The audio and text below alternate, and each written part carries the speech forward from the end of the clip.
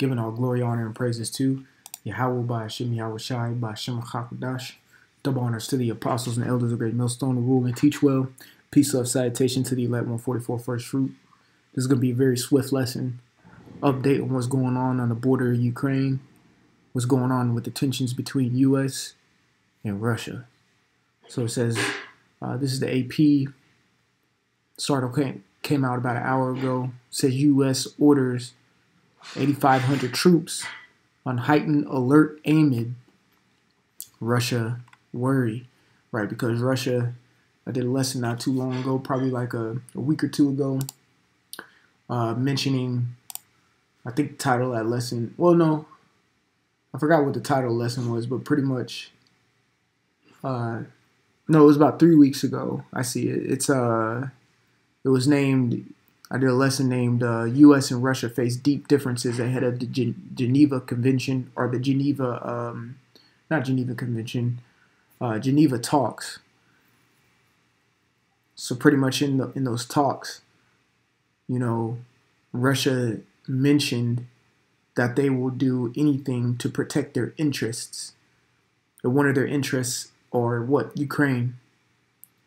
Regardless of what America is saying, we heard what Biden said the other day or today, where he's giving pretty much a last warning towards Russia, saying this will be, if Russia makes this move, it'll be great economic punishments that will take place. And Biden said he will be forced to send reinforcements and troops over to Ukraine to defend and help defend the Ukrainians, to help defend themselves. So we got this article that came out about an hour ago saying that they're going to send 8,500 troops in a retaliation to what Moscow is doing. So it says the Pentagon ordered 8,500 troops on higher alert Monday to potentially deploy to Europe as a part of NATO response force, amid a growing concern that Russia could soon make a military move on Ukraine. President Joe Biden consulted with key European leaders, underscoring U.S. solidarity with allies there. Putting the U.S.-based troops on heightened alert for Europe suggested diminishing hope that Russian President Vladimir Putin will back away from what Biden himself has said looks like a threat to invade neighboring Ukraine, right? So I don't really think Putin gives a shit, to be honest with you. He's going to do what he does. This is all part of prophecies going into the Matthew the 24th chapter. It said there will be wars and rumors of wars. Here's Trump. Good old Donald Trump. It says Trump says the Ukraine-Russia's crisis would never would have occurred under him, but he withheld military aid from Kyiv, and experts say he emboldened Putin. So pretty much he encouraged Putin to do what he's doing. And I'm just going to read that headline because, you know, Trump, he's still fighting against the votes, which got him out of office, which these people hate Biden now. They wish Trump was back in office, but y'all chose this fucking devil that you have, and I'm glad y'all did.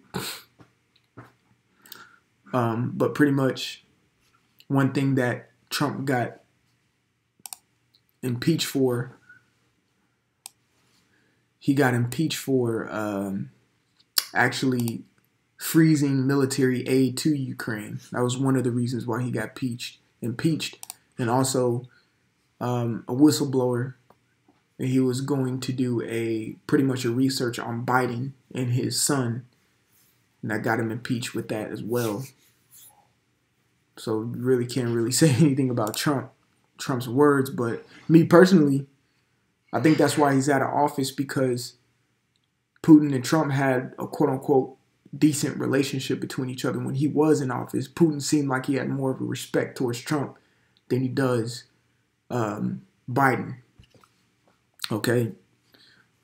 This is Ezekiel chapter 38:1. It says, "And the word of the Lord came unto me, saying, Son of man, set thy face against Gog, the land of Magog, the chief prince of Meshach and Tubal, and prophesy against him, Now, we read this scripture a lot, and of course, Gog, Magog, that goes back to Japhet. When you go to Genesis, I want to say, what, the 10th chapter?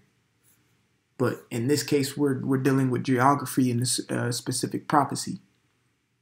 So, knowing that Gog and Magog is Japhet according to the scripts, we know where Japhet migrated to, which was up in that area, which we know today as to be Russia.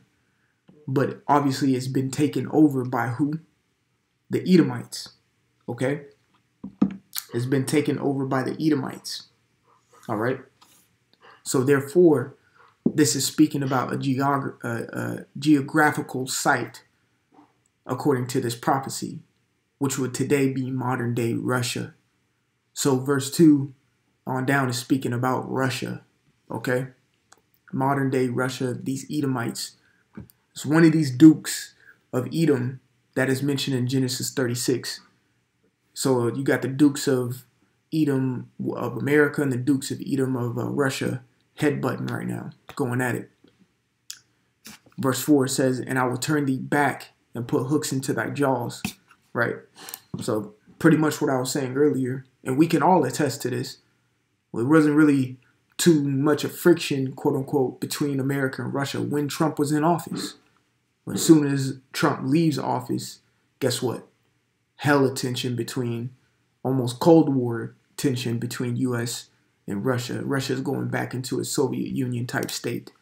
So those hooks have been drawn back. It says, and will bring thee forth and all thine army horses and horsemen, all of them clothed with all sorts of armor, even a great company with buckler and shields, all of them handling swords. And it goes on, I'm going to stop right there, but it goes on to mention allies, okay? Which today, you know, a lot of those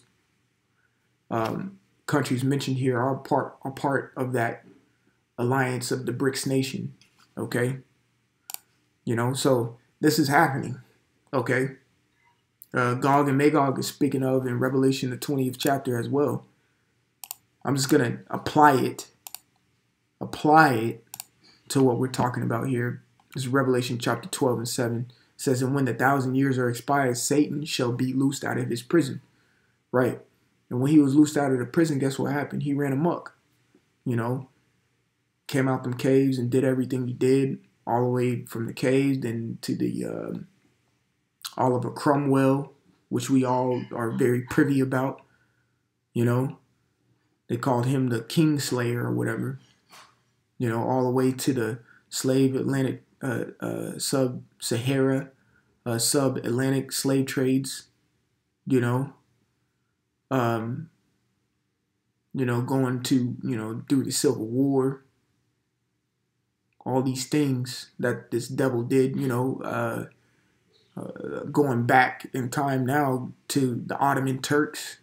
He took over, Ottoman. He named himself the Ottoman Empire. The Edomites did. All these things, he took over up there in Magog, the land of Magog, and called it Russia or Soviet Union. That's Esau, okay? Verse 8, it says, he shall go and deceive the nations which are in the four quarters of the earth. And that's exactly what he did, Gog and Magog, to gather them together to battle, the number of whom is as the sand of the sea, which, ultimately, who they consider the underdogs, the Israelites. That's who they, all this is happening because Esau's trying to fight to get his birthright back that he was supplanted by Jacob, but that's what the scriptures say. He sought it carefully with tears. He cried like a little bitch. Yeah, I'm talking to you, Esau. You cried like a little bitch, and we got the birthright, and rightfully so, because that's how the Heavenly Father wanted it in the first place.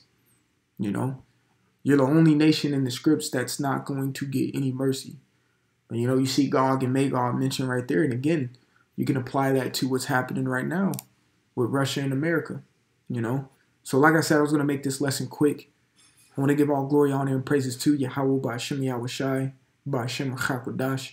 Double honors to the apostles and elders, great millstone, who rule and teach well. Peace, love, salutation to the 1144 first fruit. It's your brother Contra. Until the next time, Shalom. And like always, repent, repent, repent, for Yahushua is on his way back. He'll be here sooner than what we believe. Shalom, Akim.